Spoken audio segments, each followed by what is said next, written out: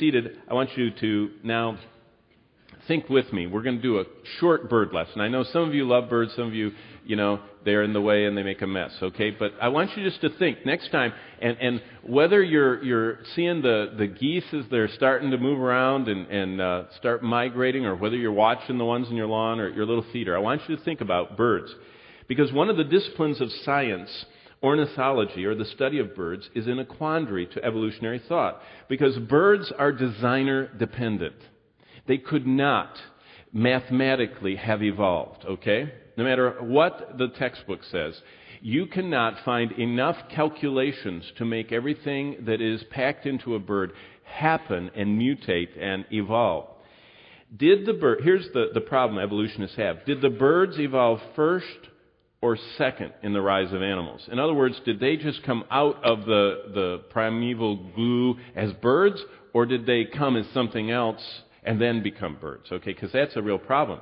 It's almost unbelievable to watch a creature that can so uniquely adapt to the air, and it's become a flying wedge that swims through the air as effortlessly as a fish just drifts through the sea. It's impossible to think that creature came from water drifting to air drifting, and how mathematically you could have enough mutations for it to get, or evolutions for it to get there. For just a moment, ponder with me the designer-dependent creatures we call birds. This world is filled with birds, and each bird cries out for the need for an intelligent designer. Because from the very center, inside of them, their bone structure, all the way out to the furthest reaches of their feathers, every part of a bird has been designed. One bird, I want to talk to you about the ouzel. Probably most of you have never heard of an ouzel, okay, but you'll all look it up on Google when you get home, okay? If you could sail alongside of a bird in flight and notice its form as it flew, you would be witnessing from beak to the last tail feather an absolute study in complete streamlining. I mean, birds have the ability to absolutely make their form to float through the air. In all the world of biology, there is no creature more perfectly equipped to resist the laws of gravity than birds. A bird can float through the air like the down of a milkweed pod and yet weigh as much as 20 pounds. How? How do they do it? Because nearly every part of the bird's framework, its anatomy, and even some of its quills are hollow and air-filled. Okay, that's good. We kind of knew that, right? When you played with bird feathers, you noticed they were easy to bend because they're hollow. So far, so good. But a bird also has a much higher body temperature than mammals do. And so this trapped air inside these hollow spaces is heated much like the power of hot air balloons that float. Last night I was working on this and the kids all went, Dad, you can hear it. And there was, where we live in Portage, there was a balloon coming by, and it was so close that you could hear the, when that, how does that not burn the, there's this flame about 20 feet high.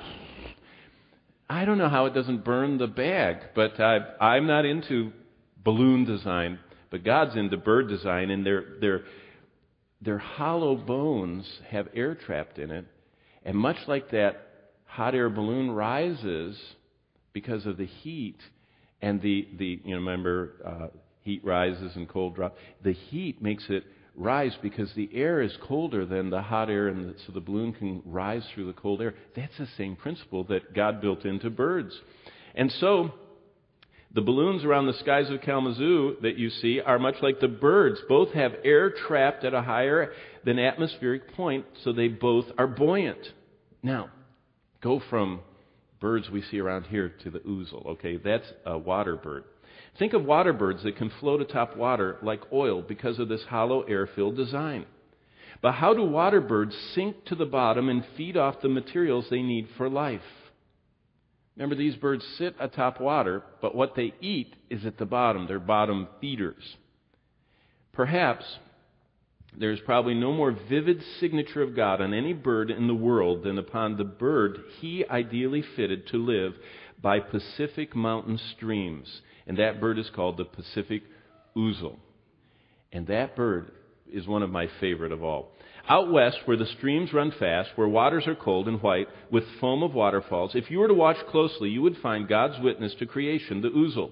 Of all the birds cataloged and studied in ornithology, none are more buoyant than the ouzel.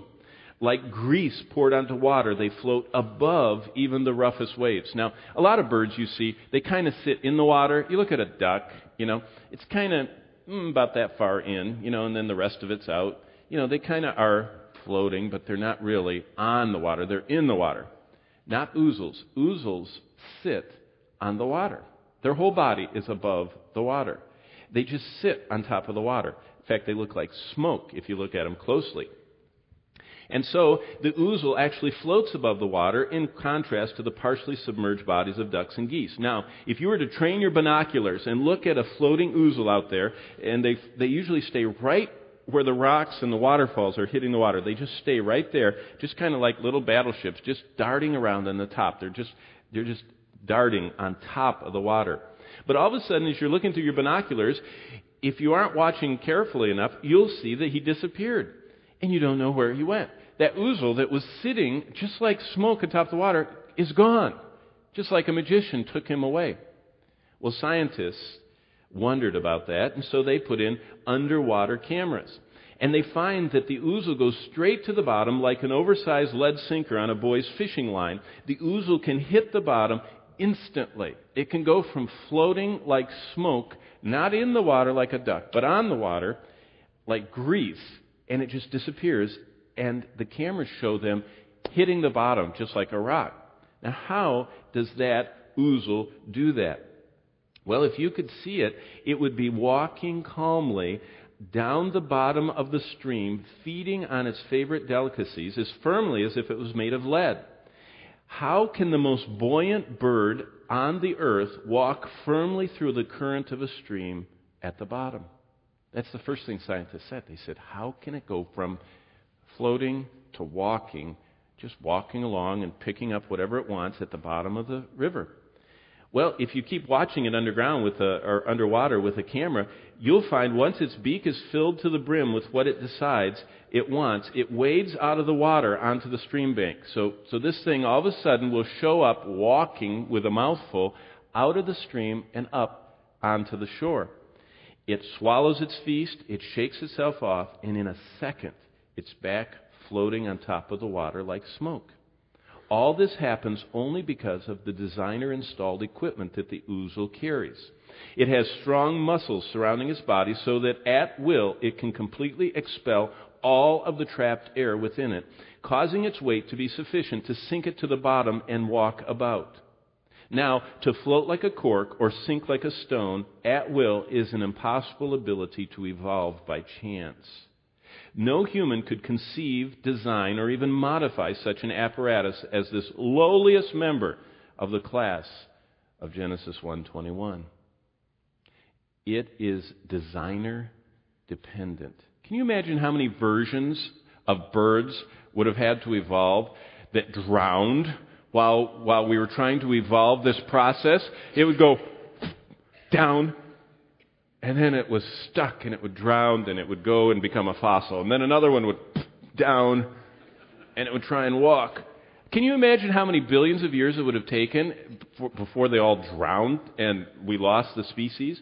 Yet in the beginning, God, in a moment of creation, designed the magnificent Pacific ouzel and countless other marvels which float about the earth, all of them declaring the glory of God.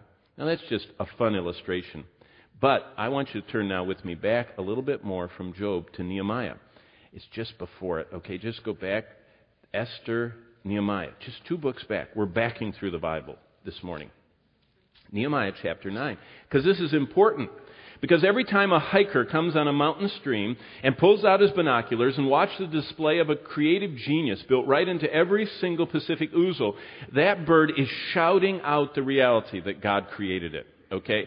Every time you see one of the intricacies of this universe, whether out there telescopically or up close microscopically or with your binoculars at the animal world, every time we look, if we pause and adjust our mind to the reality of the God of the Bible, we know He's the God of creation. And it causes us who know Him to enlarge our capacity to worship Him. But look at Nehemiah chapter 9, 9th chapter of Nehemiah, and verse 5. And as you get to the 5th verse, you're in the start of one of the greatest recorded prayers in the Bible. When I read through the Bible, each time I study something different. One time I went through and studied every prayer in the Bible, and this is one of the most magnificent, longest, fullest prayers in all the Bible. And the 5th verse, if you look at this worship-filled prayer, which is also the longest in the Bible, listen to these words. Right in the middle of verse 5, I'll start. Stand up and bless the Lord your God. Verse 6, you alone are the Lord. You have made heaven, the heaven of heavens, with all their hosts, the earth and everything on it, the seas and all that are in them, and you preserve them all, and the host of heaven worships you. You know, the second reason why I believe the Bible is true, because of the absolute scientific accuracy that God said only He could have designed this universe, the animal world, and us who bear His image. And that causes me, in the words of Nehemiah 9 and verse 5, to say, you alone are the Lord.